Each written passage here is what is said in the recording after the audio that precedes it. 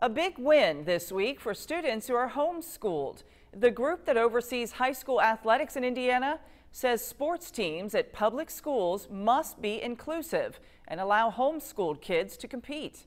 News 10's Brent Frazier has reaction now from Park County. The IHSAA is leveling the playing field.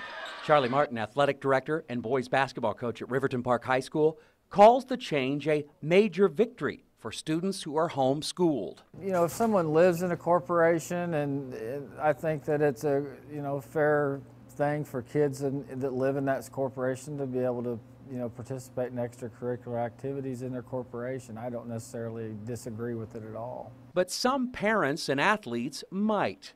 It's not just an open call legislated by the Indiana High School Athletic Association. Students who learn at home and want to join a high school team must adhere to strict guidelines to be eligible to play, including passing a physical and being at practice as required. Students must also have been homeschooled the previous 3 consecutive years. They must complete all statewide exams, and grades have to be submitted to prove the student's passing. Homeschooled students must also take at least 1 class at the school they're playing for. Outside of that 1 hour a day, the homeschooled students will have little interaction with their public school peers.